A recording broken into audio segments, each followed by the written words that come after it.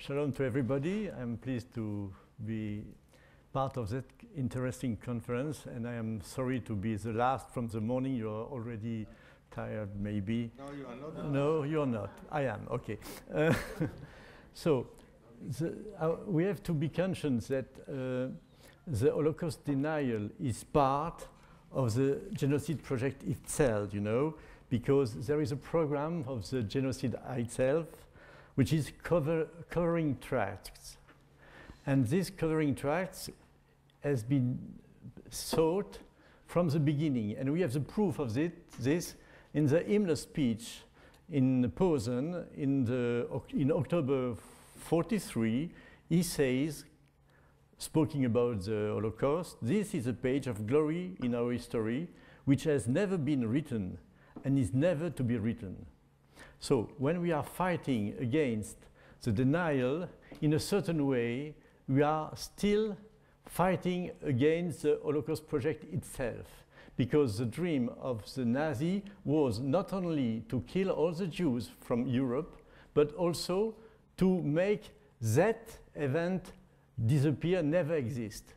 That was the project. As I have to speak about the French legislation, my plan is very clear, very simple.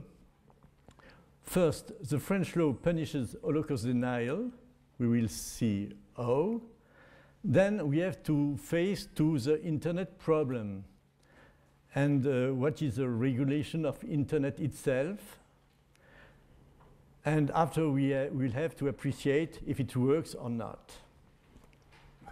So in France, Holocaust denial is an offense, the offense of contesting crime against humanity. It's a law of the 1990 which criminalized Holocaust denial by fine or imprisonment, and which concerns those who have challenged publicly the existence of one or more crime against humanity,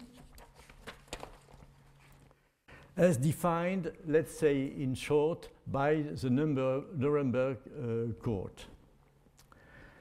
And sure that that law has been challenged as violating freedom of speech. And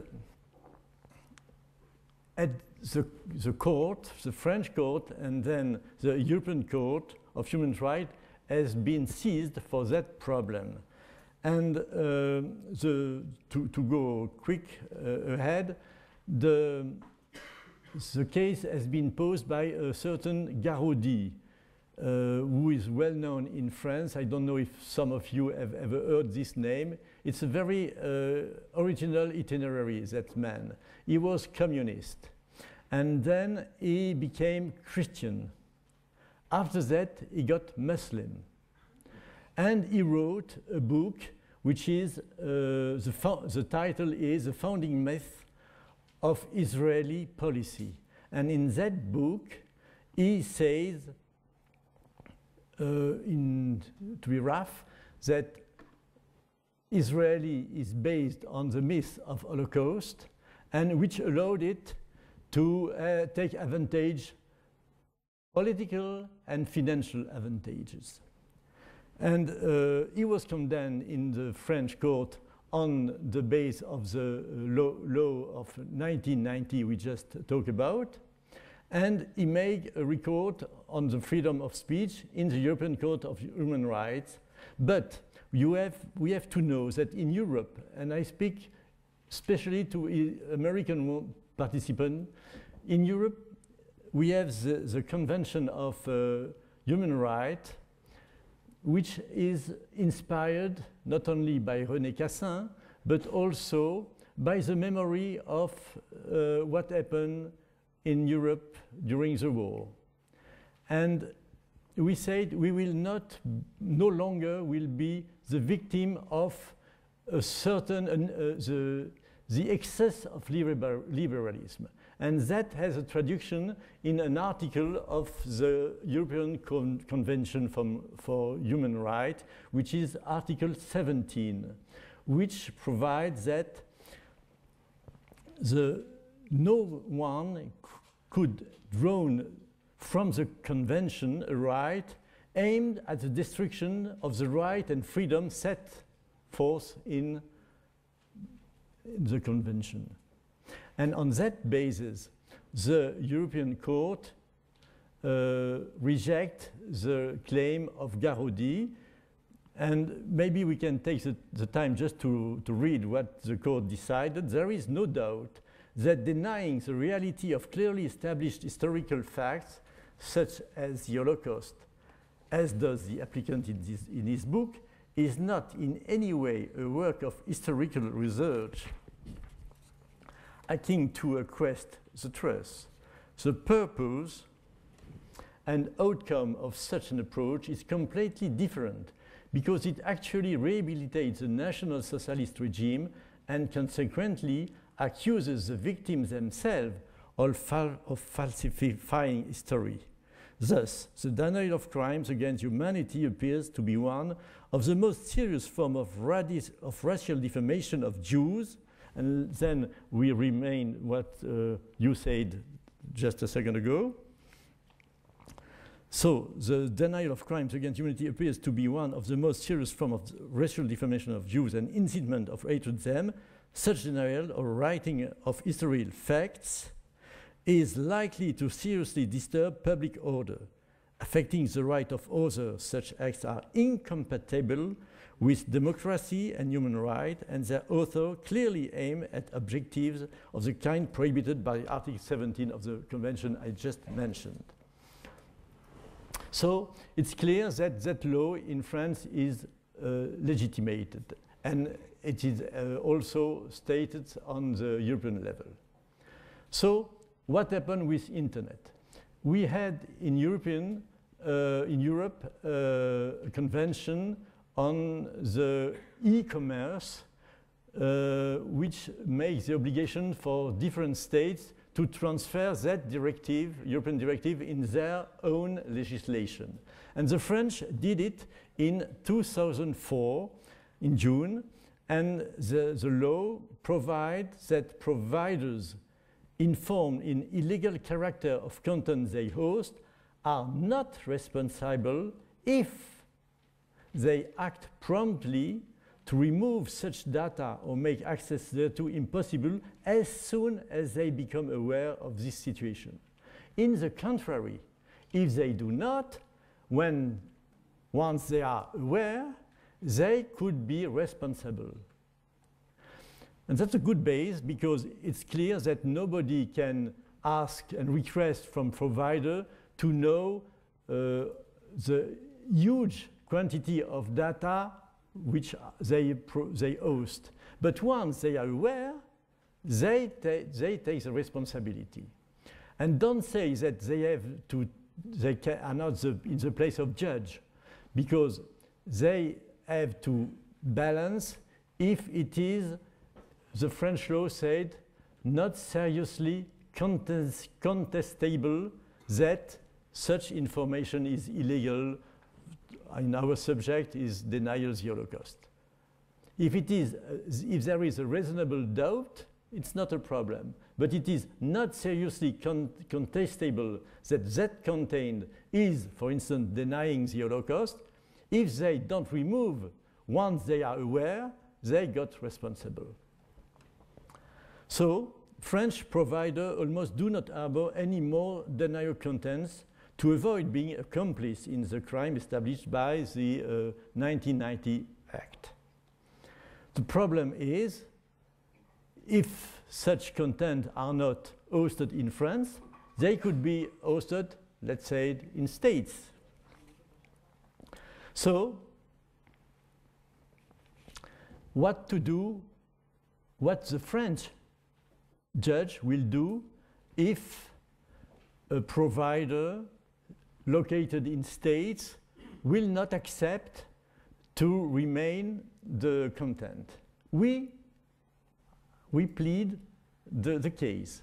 It was the ARG case. ARG, which is amateur, I will say in French, because they take especially the name which put them in the head of all lists, alphabetic list. amateur des anciens récits de guerre et de l'Holocauste. It is a portal which hosts a lot of denial sites. And it was hosted in states. And an association, a French association fighting racism, not Jewish one, but I was a lawyer of it, make a case against that portal and also against the US harbor and provider.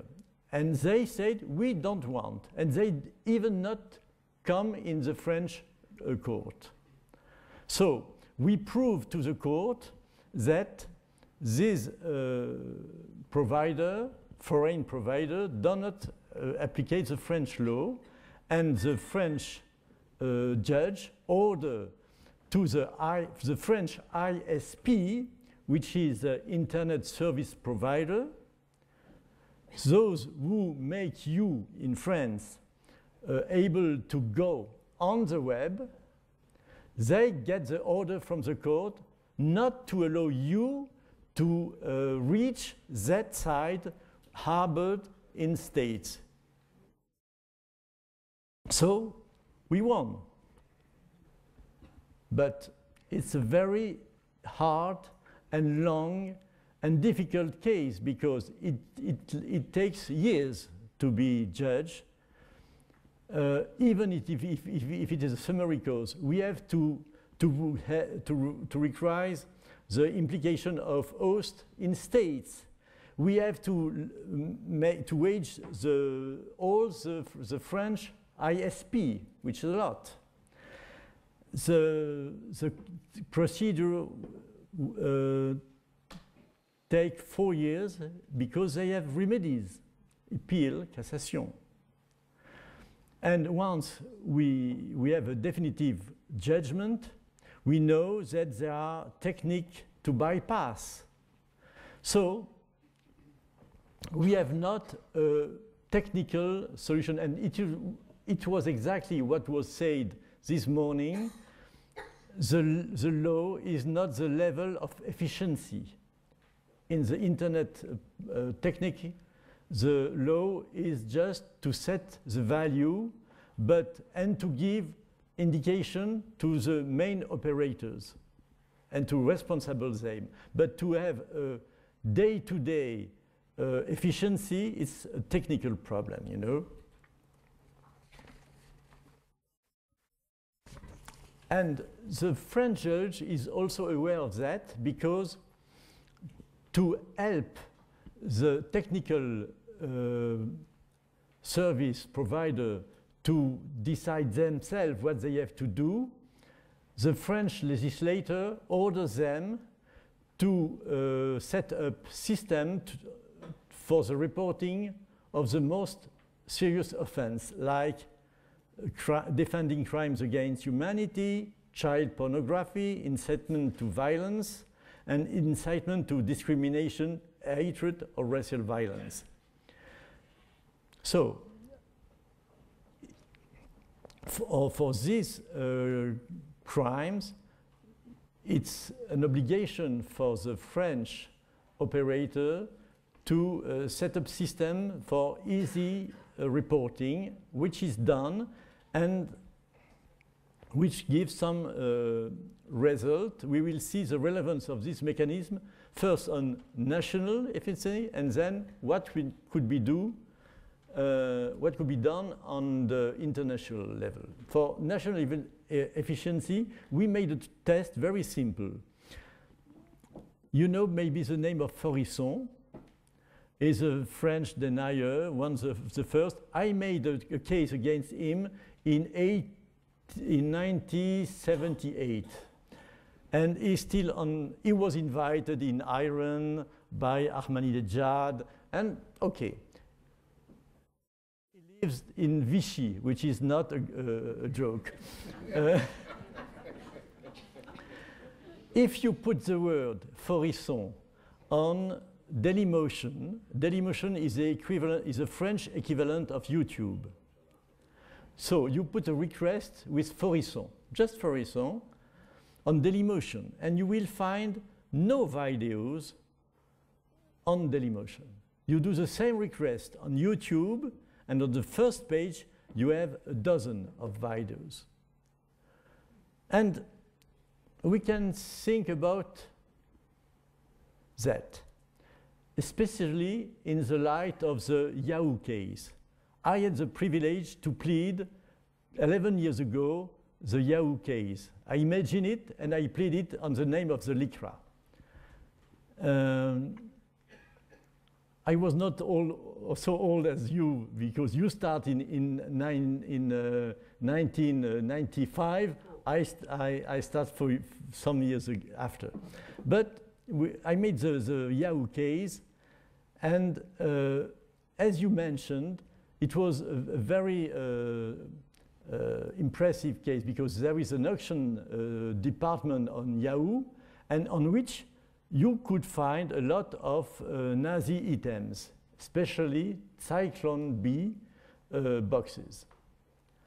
And in France, it is illegal to make propaganda or to sell items, Nazi items, which is a very small fine, but it's enough to make it illegal. So we ran to the summary judge and said, you have the power to stop what is manifestly, apparently illegal.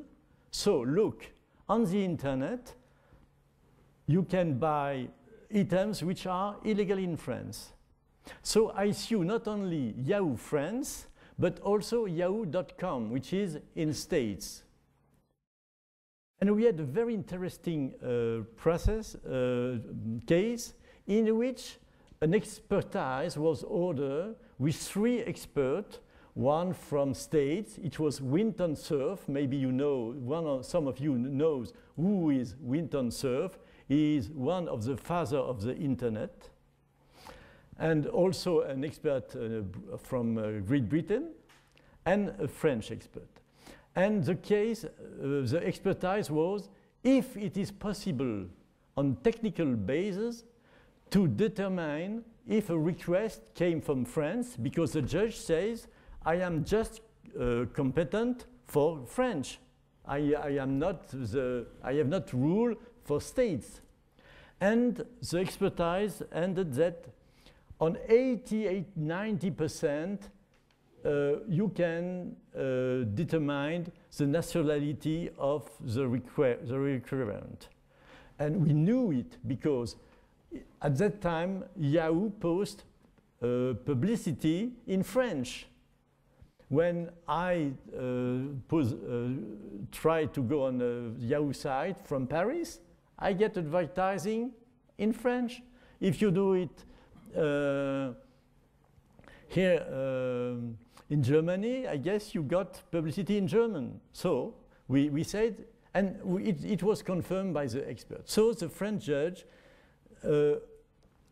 take a summary case, which was confirmed by the appeal court in 2000, and Yahoo was convinced to take all measures to dissuade and render impossible any access via yahoo.com to the auction sale service of Nazi object and any other site or service that is an apology for Nazism or contesting of Nazi crimes under penalty of 100,000 francs per day, which is 15,000 euros per day, which is a lot, even for Yahoo. So, as you said, Yahoo voluntarily changed its auction site.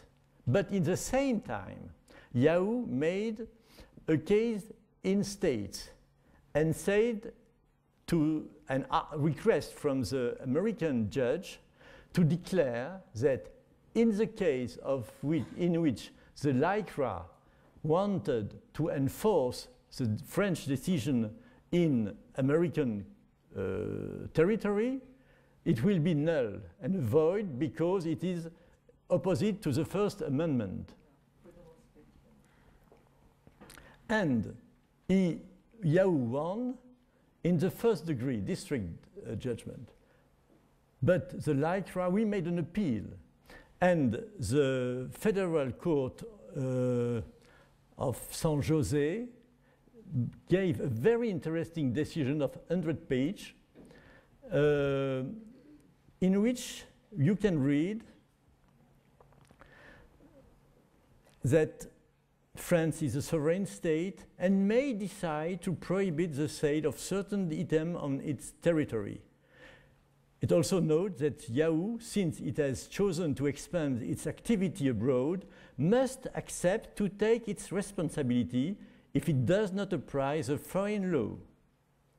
And that is the reason why I have some spare that even if the French law is not international law and respect the legitimacy of each state to establish its one, from the moment then a country, a nation hosts a site dedicated to France, and it is easy to establish because the language in it, if it is in France, in French, that means it is dedicated to France. And at that time, the company which don't respect the law of France could be responsible on the basis of the Yahoo case judged in the state itself. So that makes me some spare that we will have. Maybe we can do more than what we do. Maybe we have not drawn from the case we won all the consequences we could. And that is my conclusion. My conclusion is, in France, you see there is a decrease in denial consent on French side, but they have not disappeared because the technicity and the speedy of web, we always run after them and we always lose the course. And we have to interroge ourselves and the public, because if the public aware the report to the provider, as I mentioned, they get the obligation to, and they get responsible in France if they do not. So maybe we are not making enough report to them. And maybe the association anti-racist and in France does not all the case they have to do. That is the problem. We are not drawing all action we could do. And also on international level, as I mentioned, the Yahoo case could extend the effect of the French law on international large hosting platform and content when the content is in French. I thank you very much.